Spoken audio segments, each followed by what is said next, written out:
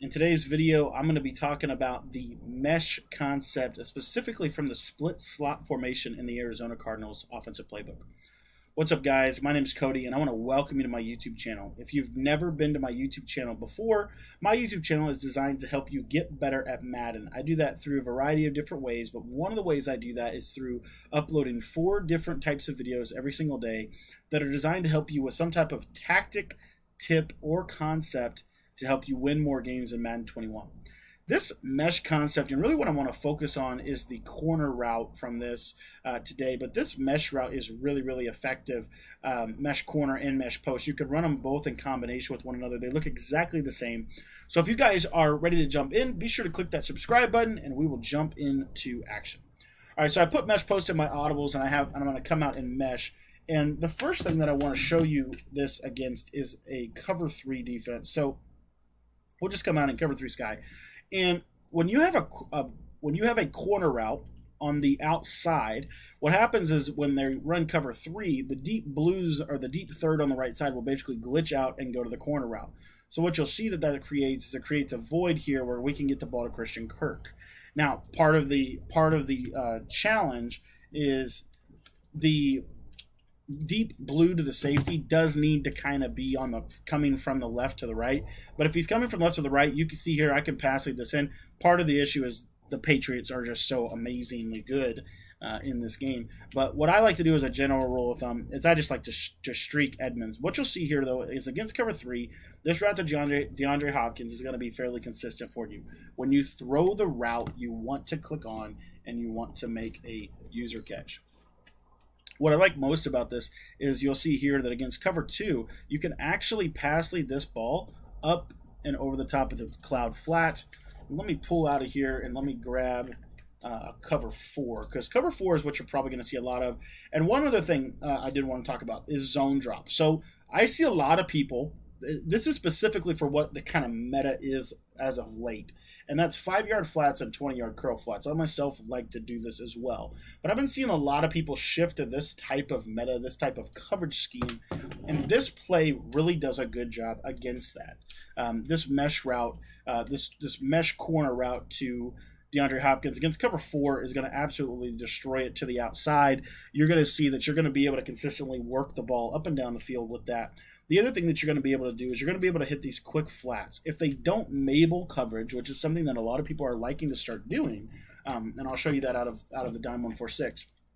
And when I say Mabel, what I mean is they're basically dropping something like this. This is cover 2 Mabel, right? So you've got the 2 zones, the purple and the light blue zone.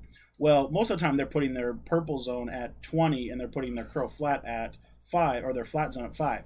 This route concept right here absolutely destroys Mabel coverage because of how effective that corner route is against those purple zones. Purple zones don't really guard this corner route. It's one of the only corner routes in the game that purple zones really kind of leave alone for the most part. There's not a whole lot of stock adjustments in the game that are going to allow them to cover this. Really what this is, and this is why it goes back to my point about streaking the running back, when you're facing cover 3, if you can get this ball out hard pass lead to the right, you're going to be able to beat most cover 3 defenses in the game. You're not going to be able to meet all of them, especially the best corners and the best are going to sometimes get out there, as you see Stephon Gilmore is able to do. But more times than not, what I have found is this corner this corner route does a fairly decent job against the cover 3. Part of the challenge is that Kyler Murray has a very slow throwing animation, and so sometimes you see there, but that's what I'm talking about right there. That's the animation you're going to get consistently. With this specific route, you got to throw it a little bit earlier. You want to kind of throw it right before he breaks, get that hard right pass lead out there, and you're going to throw it where only your receiver can catch the ball. The next thing that I want to talk about is how does this do against man-to-man?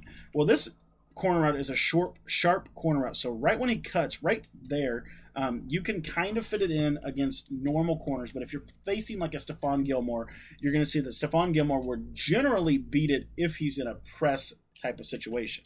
So that's where I like to call mesh post wheel. If they are running man-to-man, they're not going to be able to, for the most part, stop mesh post wheel. You can hit either crossing route underneath, because those routes are designed to beat man-to-man, or if you don't want to hit the crossing route, then you can hit the post route, especially if they're shading coverage over top. Stephon Gilmore is the best corner in regs, and so he's going to do a little bit better job than most corners are at this. But in MUT, this is a very, very successful read, especially against man-to-man. You're also going to be able to hitch your quick drags. Like I said, these quick drags against man are so effective at beating the defense. So that's cover 2, cover 3, and cover 4 that I've been talking about. Now, one other thing that you can do against cover 3, and most cover 3s you'll be able to do this. If the cover 3 deep blue zone is coming from the right side of or the left side of the field, when you streak Christian Kirk, you're going to be able to pass lead this to the right, and you're going to have a one-play touchdown against cover 3. That's another little adjustment that I do when people are starting to go to more cover 3 style defenses. This is actually a very effective concept when you're faced with the big nickel over G, because a lot of people like to run big nickel over G this year. And so what they're actually doing is they're essentially doing something like this right here, where they're dropping the deep third from the middle to kind of hang with the post routes. This instant streak up the seam here, in combination with that corner on the right side to be able to take that deep third out of it, is going to absolutely kill that kind of a defense. So anyways, guys, that's a quick play breakdown out of the mesh concept. I thought it was really effective. We'll talk about it a little bit more in depth in our Arizona Cardinals offensive ebook, as well as a full-on 2-hour scheme breakdown out of the gun two bag. So if you guys want to get access to that, you can just pick up my Madden 21 competitive bundle guide, which is in the description of this video. We will see you guys in our next video upload, probably a little bit later tonight, and we will also see you in the stream at 10 o'clock. Make sure to check out one of the videos on screen.